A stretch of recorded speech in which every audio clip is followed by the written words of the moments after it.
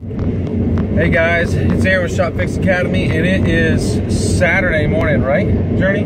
This is my oldest Journey. We're heading to the radio station to do the radio show. You gonna say hi? Hi. Is that it?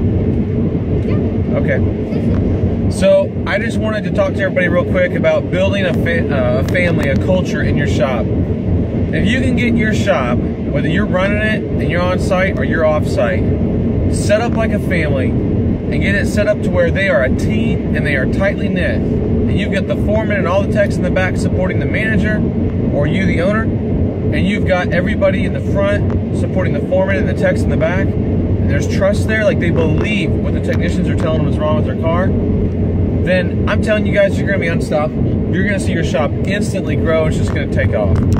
But I've helped so many shop owners where basically everybody needs to be fired because nobody in the front trusts the technicians, and the technicians don't think the front can sell. And a lot of times it's true. They're both horrible, front of the house and back of the house. And it doesn't mean that the whole group's bad. A lot of times it's 2 or 3 or one really negative person. But I'm telling you guys, sorry, we just ate breakfast, Chick-fil-A. It was great.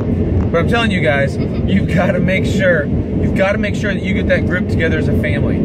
If you can get them tightly knit, it's just crazy how easy they follow you as the owner. And a lot of guys come into my shops and go, everybody's so happy, how come they get along, how come they're doing blah, blah, blah, and you go and you tell them something, you leave and they do it. What people don't get is I don't have that backbiting. Have I had that in shops? Absolutely. But we have systematically gone through and gone, yeah, that guy's really negative, or that girl is not a good fit, and we just replace people. And just because they're talented doesn't mean that they belong on your team. So think about this, think about your team, think about who you've got. You got to have first your amazing manager, then you got to have your amazing foreman, and get those two attached to the hip and agreeing with each other and liking each other. That's step one. After that, you build a team around them. All the technicians have to be built around them, all the advisors have to be built around the manager, and you make sure that everybody's just on the same team. Now I'm having to get into some heavy traffic here, sorry, but make sure everybody's on the same team. If you do that,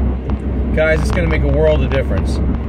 It's gonna change everything. Sorry, I'm trying to cut in here. All right. And then everything will be easier for you to instruct, to push your guys in a certain direction. It won't be hard. And our exit's blocked off for construction this morning. Oh crap, there's a marathon. Well, I don't even know if we're gonna get to the radio station. All right, guys. So work on that. Make sure you got a great team. Make sure you got the office staff in the back of the house agreeing and connected. If you can do that, you're gonna change everything. All right, guys.